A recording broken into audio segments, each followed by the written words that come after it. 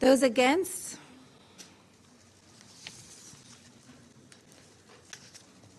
Washington will once and for all remove itself from the list of peace-loving and respected states, having fully shared responsibility with its Israeli allies for the deaths of tens of thousands of Palestinian civilians. And that is not worthy of a great power, and history will not forgive you for that. I shall now put the draft resolution to the vote. Will those in favor of the draft resolution contained in document S/2024/312 please raise their hand?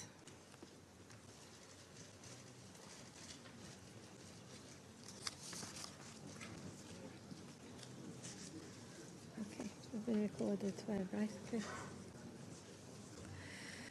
Those against?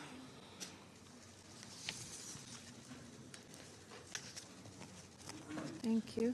Abstentions?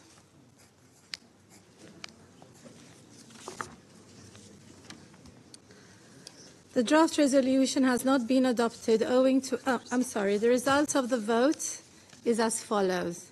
12 votes in favor, 1 vote against, 2 abstentions.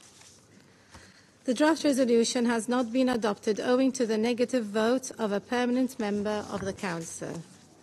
I now give the floor to those members of the Council who wish to make statements after the vote. I pass the floor to the representative of the Russian Federation.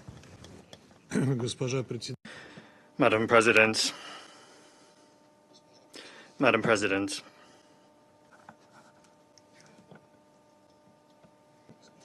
Madam President,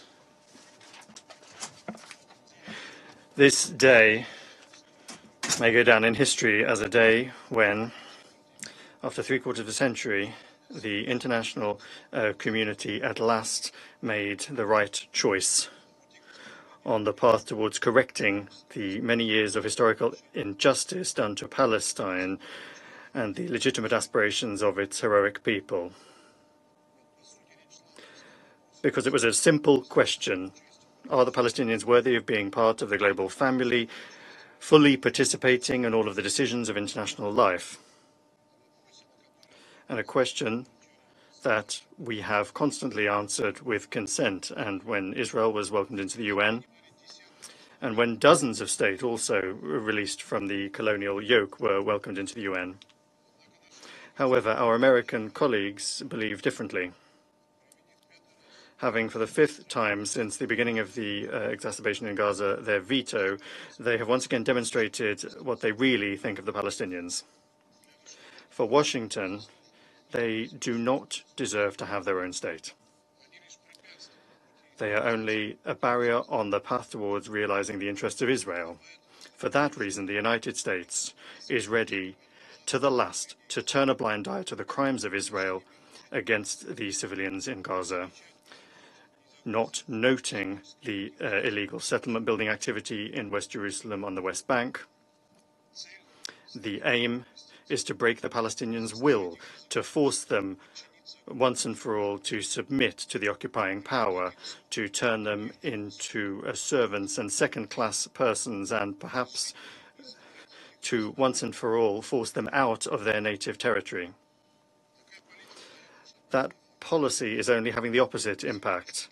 At present, an absolute majority of the global community supports Palestine's application to become a full member of the World Organization. The suffering of Palestinian civilians is resounding in the hearts and minds of millions of people around the world. In countries that supply weapons to West Jerusalem, there are louder and louder voices calling for those supplies to be banned.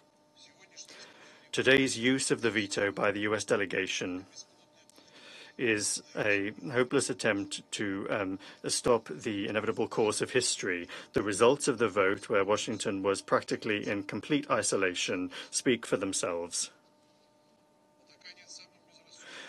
With the most playing into the hands of the most irrational actions by their ally and reluctant to find just solutions on the basis of the existing international legal basis, is a direct path to the further sliding into the mire of war which could encompass the entire region. If the United States and Israel benefit from this, then it will only be in the short term. At the same time, Washington will once and for all remove itself from the list of peace-loving and respected states, having fully shared responsibility with its Israeli allies for the deaths of tens of thousands of Palestinian civilians. And that is not worthy of a great power, and history will not forgive you for that. We call on the United States to listen to the voice of reason, to think about the consequences of their decisions, and to immediately join in the efforts of the other members of the Security Council to establish an immediate ceasefire in Gaza. Thank you.